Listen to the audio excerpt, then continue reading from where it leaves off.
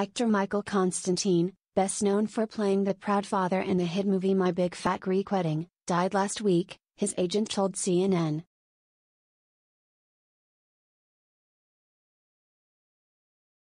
He was 94 years old. Constantine was a busy character actor for 5 decades, winning an Emmy for his role as school principal Seymour Kaufman in the ABC series Room 222 in 1970.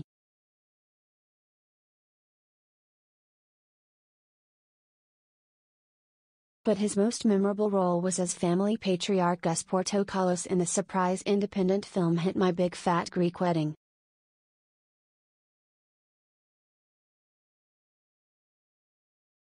In that movie, Constantine played a loving but overprotective father who was immensely proud of his heritage and insisted that virtually all minor physical maladies could be cured with Windex.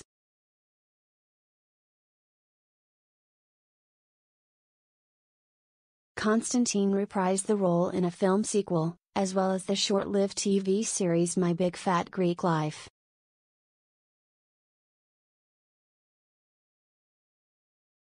Constantine's family says he died in Reading, Pennsylvania, on August 31 following a long illness, according to an article in the Reading Eagle which was confirmed to CNN by his agent, Julia Buchwald.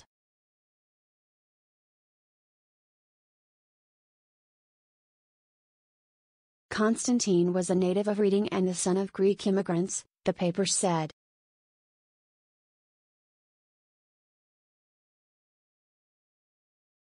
Constantine played Gus in My Big Fat Greek Wedding. In 1976, Constantine told Tonight Show host Johnny Carson that growing up, I really thought, well, I'm just going to be a bum, until he discovered his love of acting.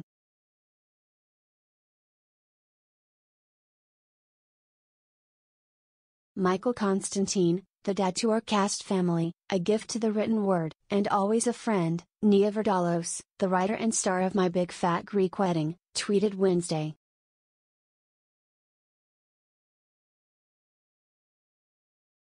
Acting with him came with a rush of love and fun. I will treasure this man who brought Gus to life.